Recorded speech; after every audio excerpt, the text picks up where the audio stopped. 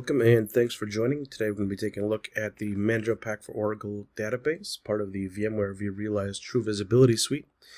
First of all, I want to take a look at some of the documentation before we jump into the dashboards in vRealize Operations.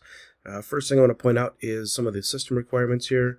This does work on the Enterprise Edition only of vRealize Operations. And it does require 11.2 plus or above for Oracle database. And we just need a host name, the SID or service name, and then here's some information on the ports. Real quick on the least privileged user, there are some tables here that we are going to be accessing using this management pack.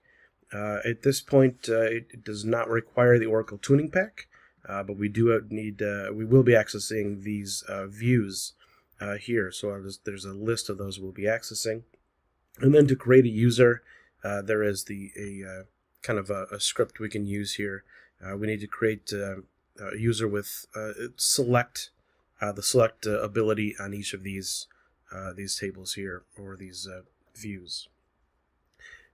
Also want to call out looking at the using the management pack section as this goes through. It has diagrams of the resource types and resource kinds and the parent-child relationships here. So we can see we make the relationship to the virtual machine from the instance and so on and so forth there.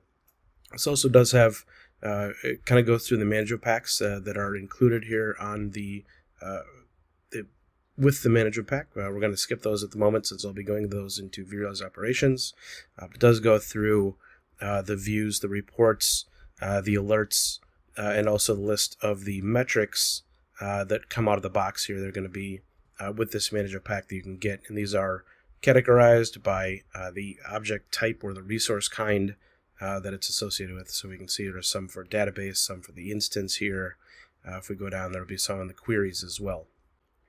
Jumping into vRealize Operations here, we can see I have my instance already configured, but really we just need to put in a name so we can identify that, our host information, port information, whether we're using the SID or the service name here. We can put in our credentials, just a username and password there. And then under advanced settings, we can choose a couple different things. Here we're using the SID, so we're using the service ID rather than the service name. So we could change that if we wanted to change that to service name instead. Whether we want to enable SSL, our query count. So right now we're gonna gather information. We're gonna gather the top 10 queries, and we're gonna order that by average time. So we're gonna grab the top 10 slowest queries in this case. We could also change that then if we want to order the queries. We can change it to executions or lapse time total. So we could change that as well, and we would then grab the queries or however many we specify above based on that metric instead. And then whether or not we're going to support the auto discovery for our relationships. Jumping into our dashboards here, I usually like to start most general and kind of work my way down. So I usually like to start with the overview screens. Really, this is just giving us heat maps here based on resource types. And we're going to be sized by different things, colored by different things. So we can hover over that and kind of see what it is that we're sizing by, what we're colored by, and then go from there. So we can look at our queries and look and see our executions or the average time it takes to execute those queries. From here, I like to go down and look at the health investigation dashboards. Again, is just kind of showing off a little bit around some high-level metrics on what's going on. We can click our alerts here, and as we click on our various pieces, the various alerts that are coming up, we can then start to look through at some metrics. Our health here, the parent health, our children health, and as soon as it loads up, we can see our topology as well, the various table spaces that we have, our instance, and our environment as a whole. From here, I would like to go to the table spaces, so we can see we've got our database selector, and then we can see all of our table spaces that are part here. With the same kind of concept, we can click or hover over those and find out what we're sized by. It looks like allocated space and colored by amount of free space left. So we can see it looks like these are a couple that are running out of space over here. We can also see if these are permanent, temporary, and kind of the contents of each of the table spaces. If we move down to the queries, we can again see another heat map here. We can see our slowest queries, so we've got our top 10 slowest queries here. We can sort these by executions or by I/O wait time. We could, if we expanded this out, we could see our full SQL text over there as well, based on these queries that are coming in, these top 10 queries.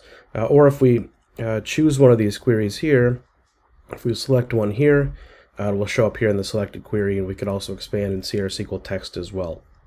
Now this is, right now it just changed, at this point is just by average execution time. It's not sized by anything. We could size that by executions, or get just the executions if we wanted to change that on the query selector as well.